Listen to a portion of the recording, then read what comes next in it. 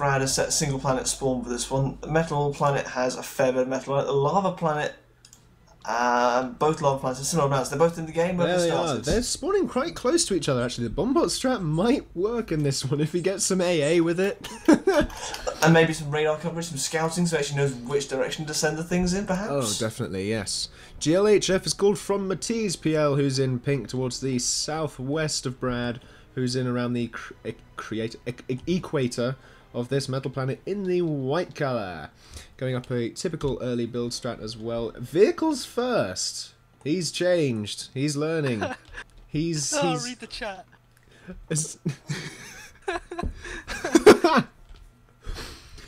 The problem with Brad is already voided that metal extractor, which is put so close to that the vehicle factory, so close to that metal extractor. He won't be able to build on that. So without expansions, he's going to be even more hampered for metal this time round. Brad doesn't need metal. Brad does what he wants. I'm here to kick ass and chuck planets, and I'm all out of ass. Can we not? I feel uncomfortable now.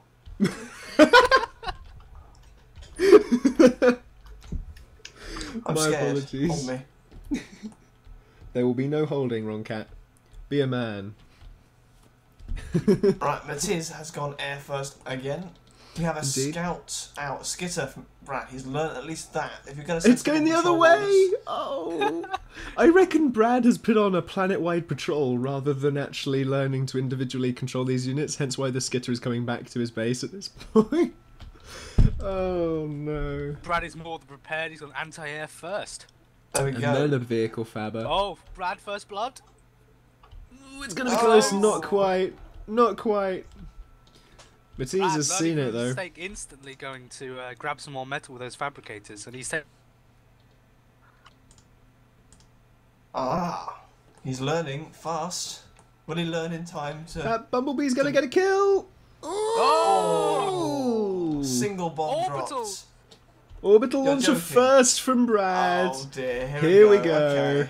Okay. This is why, ladies and gentlemen, he has gone for this same setup where a single Halley is required for each of these planets to be launched. His, I'm sure, end game plan here is for Matiz to be so distracted trying to ruffle stomp him by traditional means that he can just drop a planet on his head and be satisfied with the result. But will Matiz allow him off the planet? Problem with traditional ruffle stomping, it tends to be slightly more effective than trying to rush orbital. That's just my synopsis, but there's a skitter still wandering around his base. Like, yep, this looks fine to me. This is a base. I think he may have accidentally not done global patrol on that and perhaps stopped short, so it's just patrolling the very small area around his base. Or maybe it's not. Maybe it's not accidental. Have a look at that. Matiz turret creeping with AA, moving his commander in now as a result of seeing this. Brad is not happy about that, and Matiz is going, that didn't work, and running away. Faber getting killed as well by a bumblebee just off to the other side of that little ditch there. But proxy base some queued aggressive up already. Play here. Indeed, he's queued up a proxy base with it, while the rest of his bases continue to expand and with more P-gens. He's on his second vehicle factory now, producing Infernos. And Brad's progress on his orbital factory has just been stalled, and Bumblebee just came through and destroyed the fabricators that were building it. He knows what he's up to, and he's doing everything he can to stop it. And that commander is going to build that orbital launcher so much quicker than those fabbers now. Look at that orbital launcher go. Sorry, that sounded too cheesy. I'm not going to say that again. But yes, I suspect probably an Astraeus out first. I don't think he'll risk the time on the orbital fabricator. Or at least that's what I wouldn't do. If I were Brad, I would want to be off of this planet that's got Matiz on it as soon as possible, because Matiz is not a pleasant planet fellow. Indeed, this planet ain't big enough for the two of them. Now, Marshall, we had that yesterday. We had more than our fair share of that yesterday. Well, you got it again today. Anyway, Astraeus coming out for Brad. I wonder whether that's going to take the fabricator or the commander. Probably the commander. Indeed it is. Commander is going. To which planet? Now I'm going to start setting up my camera anchors here. I'm just watching Matiz's base. I expect that he knows that this orbital launcher is being worked on. He will probably want to get an orbital radar up to try and figure out where Brad is sending that commander. There he goes. He's off to The Utan. outer lava planet. Utan indeed. Can we find the movement queue? I don't think it's easy to spot. Ah, we've got actually now we have an orbital radar up here from Brad, which if the UI will let me select his point of view, gives him a very, very wide field of view around this planet. He's got a good idea of what Matiz is up to now at all times. He's sending out to certain sit over his base. It's not quite the advanced orbital radar though, however. So No, he but it's can more see than that enough proxy for base now. and the commander. So perhaps building an anchor with these orbital fabbers over that proxy base and over his own. But what he He's got really one needs to queued. do is camp Matiz's base to make sure he does not get into orbital. I think that's one of Brad's major initiatives at this point in time. I'm using the picture-in-picture now to keep track of what's going on. Brad has arrived at the lava planet and I believe is about to set his commander down. It is on foot.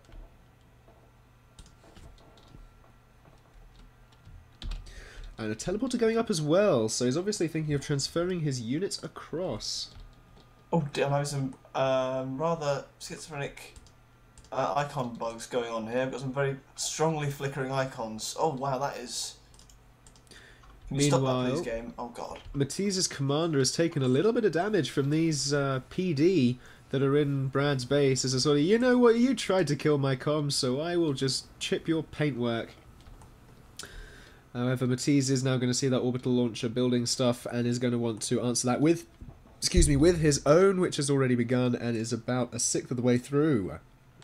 But I'm actually unable to use picture-in-picture because it causes some peculiar icon flickering, so I apologise for that. You're going to have to keep me posted on what's going on Utan, because if I have it enabled, then I'm going to give myself an epileptic fit. Well, basically, Brad has put up a teleporter there and has left with his commander, which isn't the brightest of moves because he hasn't put up a factory there first. Instead, he's moving his commander back to the other lava planet now, to Turgramoth. Interesting choice of names here. However, there is an anchor over Matiz's proxy base, firing down at the vehicle factory. It's whittling it down slowly because, of course, the factories have had a massive health buff to the point that T2 factories, full stop, survive planet smashing. And Matiz now has his own orbital here to follow up. Yep. It's So not we're going to finished now yet, see- however. Matiz says in the chat, WTF is happening. I'm surprised Brad still has positive energy.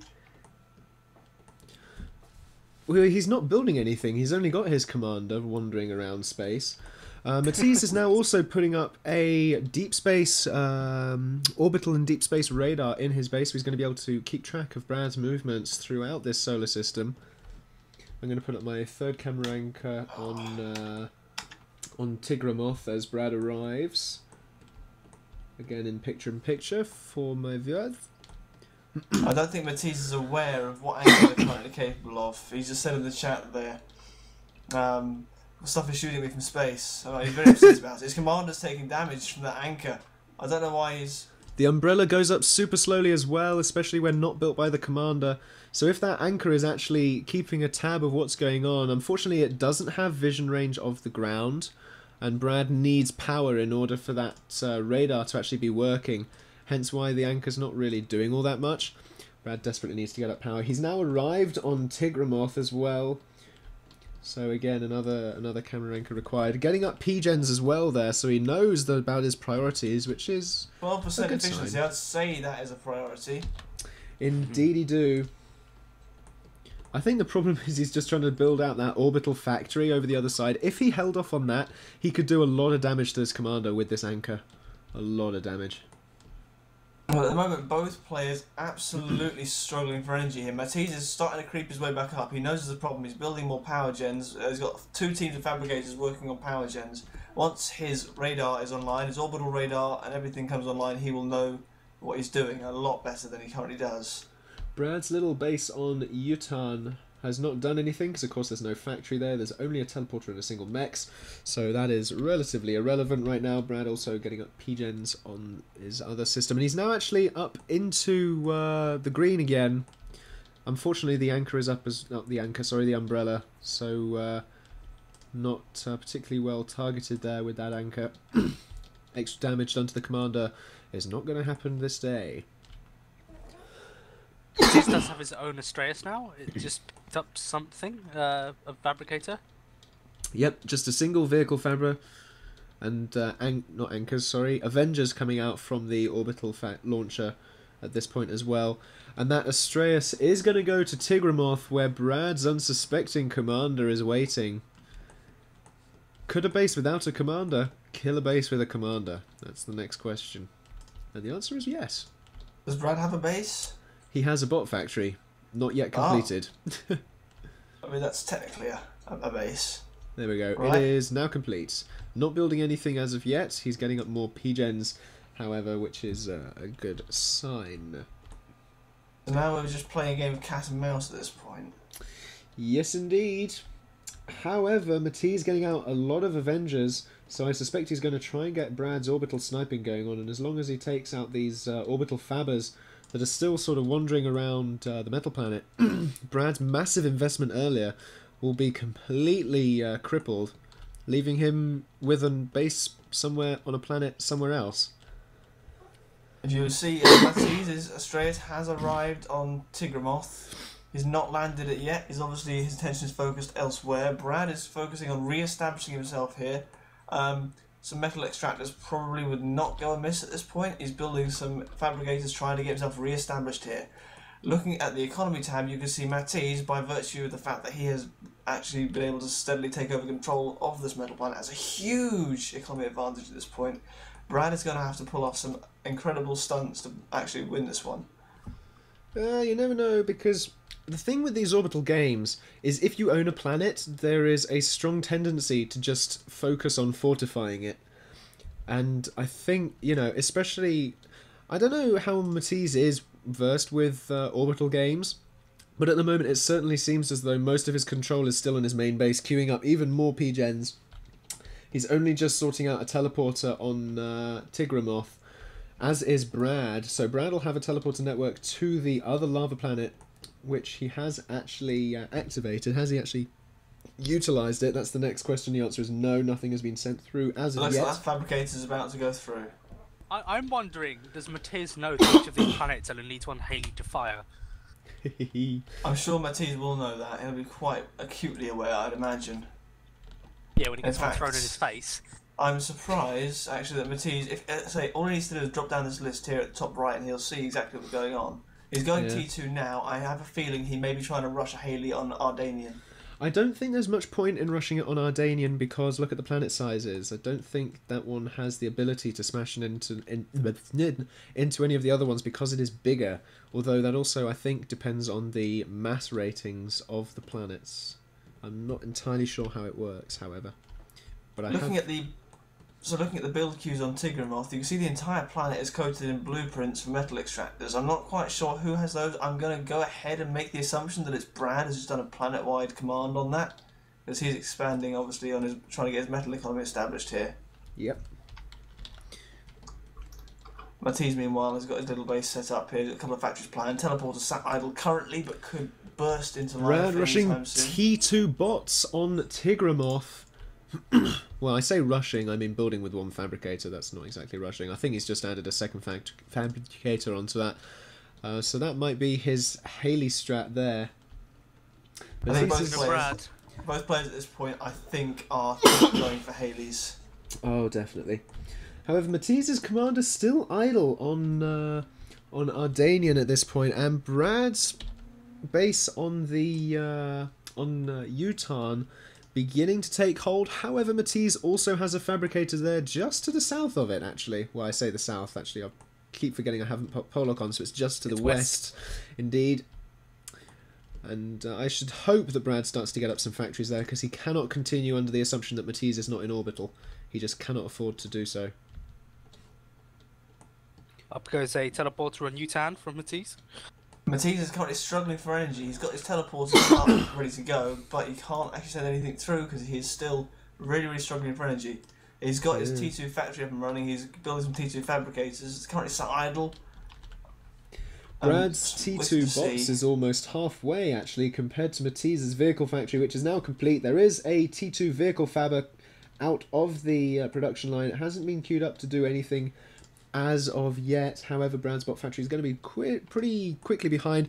Matiz now building an SXX or a SysX from his orbital factory. So these things can kill a commander in about 5 to 7 hits. Plus they get a free hit off if they enter the orbital space directly in range of the commander and already have an attack queued up. That'll be what has been draining Matiz's energy economy so far this game, because you can see that orbital factory is 2,700 energy per second. Yeah, however, he is getting up T2 power and is actually sort of flittering between blue and green. He's got a lot of fabricators there building power. He's really looking to bump that up. Let's see how Brad's getting on over here. He's almost completed his tier 2. However, there's factory. an army of Infernos just on the other side of the horizon. Brad's going to need some units over there to defend, otherwise he's going to find himself in a pretty tricky situation if he's trying to rush Haleys on this planet. Matiz currently has no info on this planet. However, he's just had his Avengers spot Brad's Astraeus and shoot it down. He's got no intel here. He doesn't know where Brad is, if Brad is indeed here. He's just sending those on a random path, which unfortunately looks like it's about to take them straight through the middle of Brad's base. That is a really significant force of Infernos there. That could have a really nasty potential for Brad's base. Instantly, Brad takes his commander through the teleporter. He's not waiting around. Does Brad actually know about that threat on that planet? The answer is no, so as if by magic, yeah. Either that or he's stream sniping, because that's the sort of thing Brad would do. That is technically in breach of the rules. Allegations, sir. Not not safe for work. Right, so Brad is on the other planet with a force of many, well, 8 bot fabbers and a T2 bot fabber as well, so he's obviously legging it away, trying to save his skin. We're sort of coaching Matiz around, sort of playing a bit of, you know, I have a base here, you can deal with it. There's a Halley going up from Brad here. Brad is completely unaware that just a few meters even out of his vision radius, there is a small base here from Matiz right next to his Haley, with the teleporter now active on Utan, where Brad is building his first Haley. The teleporter is connected back to the main planet. Let's see what's queued up to leg it through. A whole new force of Infernos is about to run through there. A small force, nonetheless, but still a force. The commander could finish them off. Oh, heck up the Infernos. This, boys and girls, is a lesson in why intel is so crucially important to your game. These two here are completely unaware of each other's existence. It's almost as though Matiz is trying to find Brad, sort of on an Easter egg hunt, if you will, while Brad is saying, you know, I'm going to do a little bit of jiggery-pokery with the Easter eggs and keep changing their hiding locations to where you've already looked, sort of thing. That's what I do on Easter egg hunts. Okay, the base on Tiger Moth has now been completely scouted, and is completely under siege. Well, a siege is a strong word. Lots of defensive turrets there. Yeah, those Infernos are going to have a little bit of trouble, although they will get there to do some damage, I suspect. Will they kill them all off? The answer is likely to be no. But they just about do a damage. There we go, starting to, but losing all their forces nonetheless. They do not know whether the commander is there or not, although I think with the Fireflies, Matiz probably has a fairly good idea that the commander is not. Looking back over onto Matiz's base on Tigramoth, however, he's got a T2 Fabber there, getting up some T2 metal. So Brad has fled another planet, leaving its control to Matiz, it seems. Which so we're stuck now here wise. On this absolutely absurd situation here on Utan, where the two players are both desperately trying to get things up and running and just completely unaware they are building right next to each other, just out of line of sight. That Haley is now about a third of the way complete. All it's going to take is for Brad to get that up secretly and for Matiz's commander to sit there blissfully unaware on the main planet, and he hasn't moved. Vanguard. Wait, that's what? 2 vanguards. Uh-oh. Indeed they are. Now, they actually have had a change. They have got an Uber cannon now as a weapon because, I quote Meta when I asked him why that was a change, he said, because it's awesome. That's as good a reason as any. Indeed. This is absolutely ridiculous, this situation we've got here. All it takes is for any one of these players just to accidentally walk in the wrong direction or to put up a radar or anything like that, and then this is just going to explode, the situation here. Yeah, there are two vanguards here, a single vanguard enough to kill a commander. There are two vanguards, a fleet of infernos, and a commander sat right there. Right, so Brad has his power back in the green while focusing down on this Haley. It's going up really quite quickly now by the look of it. So that's only going to take maybe about 2 to 3 more minutes to complete relative. However, all it's going to take are for those vanguards to move. Every time anything moves vaguely in that direction, I just gasp. Here they come! No! And guess where the movement command is? It's in the wrong direction! There he goes! The commander needs to get off there and or finish that Haley. I think he should probably just go, you know, YOLO BOLO. I'm going to build a Haley. Yellow wipe is commencing, about half of the way complete now. Brad is panicking. He's seen those vanguards. He knows what's coming. He needs to get up some Matiz hasn't noticed. Matiz has not noticed. There's some more vanguards coming to the teleport. There's a fleet of vanguards on this planet. This is so tense. Oh, wow. That's a stampede, not a fleet. Brad! God, Brad, I'm really rooting for Brad here. I want to see a planet smash. Looking at Brad's base on... his units are turning now, they've noticed. They're moving back towards the Haley. I think this is going to be a lost cause for Brad. Brad's going to need to get his commander off. He's going to YOLO in with his commander. He doesn't want to do that. He's going to see the vanguards and he's going to go, oops, not my kind of battle, this one. No, Brad. No. What are you doing? No! Oh!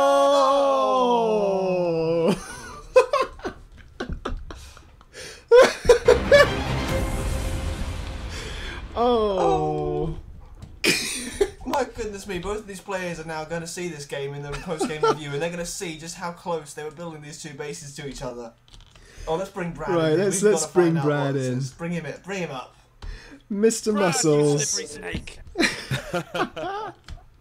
I almost had it. I feel like I almost had it. If I hadn't tanked my economy earlier, I feel like that would have been done. It was so close. It was. It really was. I was like, if I didn't lose like literally everything on the metal planet, I feel like I could have actually pulled that off, and it would have been funny. I think because you fortified your base on Tigramoth, you could probably could have legged it back there and built the Haley over there once you saw the vanguards coming, because you had so many T3 defenses over there now. I honestly don't know what vanguards can cut through and how easily. Like, I'm not. That's why I kind of made the decision there. A commander in 3 hits is a certainty. Yeah. I'm just rewatching that. I don't know. Did you, in the post-game review, Brad? Did you see just how close you and Matiz are building your two bases to one another? No, I had no vision either, which was another issue I feel like in that game. You and Matiz, for about 10 minutes, we were sat there watching your two bases just merrily chugging along next to each other, and you were both blissfully unaware of each other's existence. That's awesome. On the metal planet or on no, this is on Utah, where you were building your Haley, and those vanguards were sitting just out of your vision radius. Oh, okay. All right. Wow. Yeah, no, I saw the vanguards passing by, like not noticing. I'm like, oh shit. Eventually, he's gonna see that. He's probably gonna turn around. This is probably the part where I die. It was unfortunate. If you managed to pull off that planet smash, that would have been fantastic. If you managed to find the planet that his commander was on, of course. Yeah, I was gonna go ahead and guess the metal planet and see what happened. It would have been it would have been a very good guess. Matiz hadn't moved his commander for pretty much the majority of the game after he shot down your anchor, so it was still sat next to that umbrella. That makes sense. I get the sense that Matiz doesn't move around planets very much. It seemed like he was a little freaked out by the anchor, even. Yeah, he didn't. I don't think Matiz was quite familiar with the anchor. And on that, should we bring Matiz up here and get him to give us his opinion on this? Hello, Matiz. Yo. Hey, so buddy. Matiz, anchors, they're different now. Wow, I was surprised that something is shooting from the sky to me, you know. I had no idea what's going on. Well, I haven't played, you know, Orbital for like 2 months or something, and it seems like Orbital is getting much better. I'm pretty excited because like when Orbital comes to play, like seriously in competitive games and stuff, it will be so exciting and so awesome. What did you think of the Orbital play in that game? Well, Yeah, you know, I dominated the main planet, so I had much more income, and it was just from that it was pretty much a one game, unless I get surprised somehow. But I did, but I don't know if Brad tried to snipe my commander with the anchor, that maybe could have worked. I'm not sure. Now, were you aware, Matiz, that on the far out planet, Utan, Brad and you were both building bases directly next to one another the entire game. Neither of you had radar, and neither of you were scouting. You were just sat there building your two bases. You know, I was busy figuring out what to do and how does orbital work and stuff, so, you know, I didn't remember about making radars and stuff. So that's funny, yeah. Yeah, I had no idea. I don't scout. Like, that's just a general rule of mine. I don't build metal and I don't scout. Because I don't need those things. Well, honestly, I'm not, like, huge on scouting either, unless I have it, like, in my build order or something. I usually get surprised too, so I guess we have something in common. Yeah, there you go. Alright. And So did you know you stopped me from building a Haley? Did you see that? No. Yeah, see, that's why I rushed my commander out there, because I feel like that was my game ender regardless, and if you're going to take that out, I would just go home and cry. No. Yeah. I'm surprised how Vanguards are shooting with Uber cannons. I didn't know that. They are so good now. Yeah. Oh, yeah. Yes. I have that too. Like I think- 3 shots? What the But what we hell? have here is two players who were both using and abusing the game mechanics that neither of them were fully aware of, I think. Nice. That's This is the top definition level of pro. play, gentlemen. Top level play. MLG leagues. This is. Hells yeah. Yeah, One more. Yeah, sure. It was still kind of hard to manage 3 planets at once, so maybe I need to figure it out. More or planets, something. Brad! More planets! Hey, you guys wouldn't let me make more planets because of your rules. They were Well, my they rules, do- sir. They do say that rules are made to be broken. However, Quitch might get quite upset if you did. They're more like guidelines than actual What do you- rules. What do you think why don't we break some rules here, Matiz? You want to have an electrifying third match? Hells yeah, I'm always up for breaking rules. All right, I like the way you think. All right, buddy, I'm gonna make a system, 5 planets, no holds barred, cage match. Oh, snap. Oh, okay.